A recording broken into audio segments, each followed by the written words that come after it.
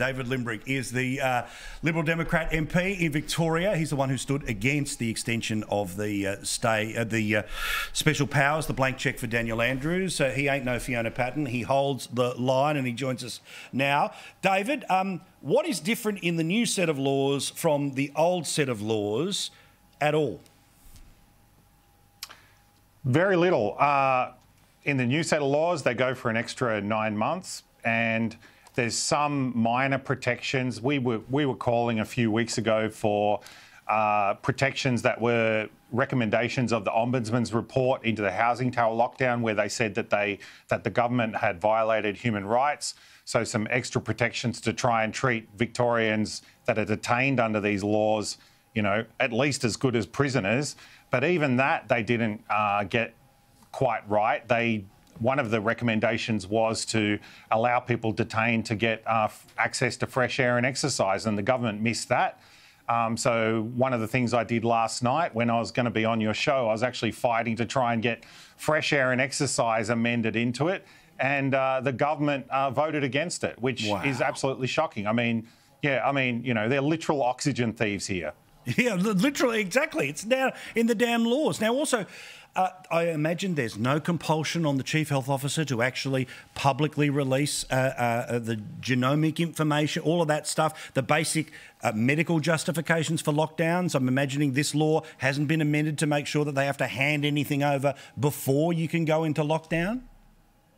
Absolutely not. I mean, we've been arguing for months now to try and get access to the underlying evidence that they're using for these directions to judge whether they're proportionate directions or not, and also access to the Human Rights Charter assessments.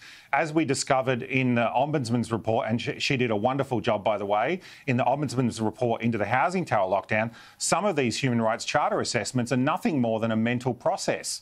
I mean, this is just outrageous. And we don't know whether, you know, what sort of evidence they're using to come up with these directions. So no one outside the public health team, as far as I can see, can actually judge whether these directions are proportionate responses to the pandemic, and therefore, if they, you know, whether they're actually legal or not.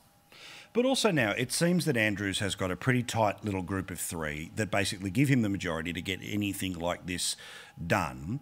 Do you have fears that he now sees a path through the Parliament, and because he sees the path through the Parliament, he doesn't have to deal with the Parliament in improving this legislation? Well, I mean, the deal this time, you know, at least last time he asked for a year and he got 6 months.